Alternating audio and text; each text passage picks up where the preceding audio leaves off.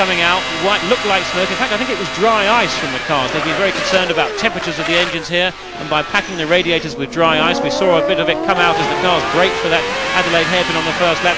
They kept the engine cool. But great start from Rubens Barrichello. That really was terrific. He's not used to being fifth on the grid, and to capitalise on that by getting up to third was superb. Mika Hakkinen was charging hard, and coming alongside now, having a look at the inside of that Schumacher, I think there. It's Sean Alesi and Johnny Herbert. There is Johnny Herbert, and he's spins out. Johnny Herbert spins out from sixth position.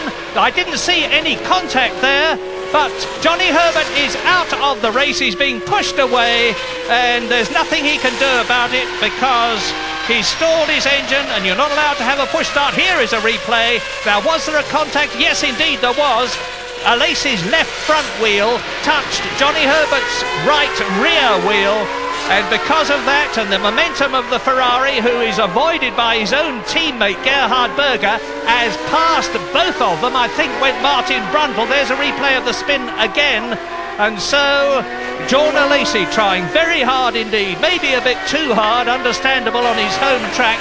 And now we're on lap 4 out of the 72-lap French Grand Prix. We're riding with Michael Schumacher.